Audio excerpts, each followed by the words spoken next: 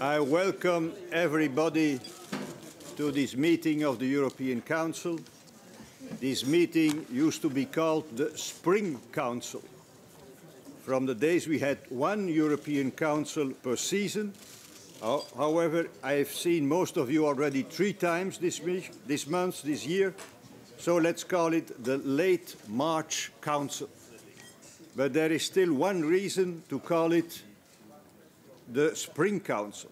The flowers behind you are daffodils.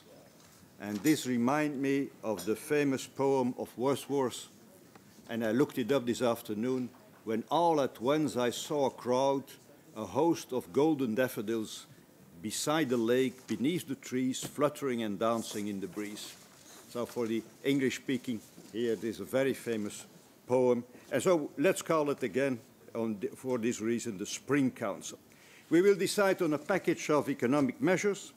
It will bring us closer to financial stability for the European economies and for the Eurozone. And I'm glad we are thus working further to get out of the crisis. This will allow further economic growth and the creation of more jobs.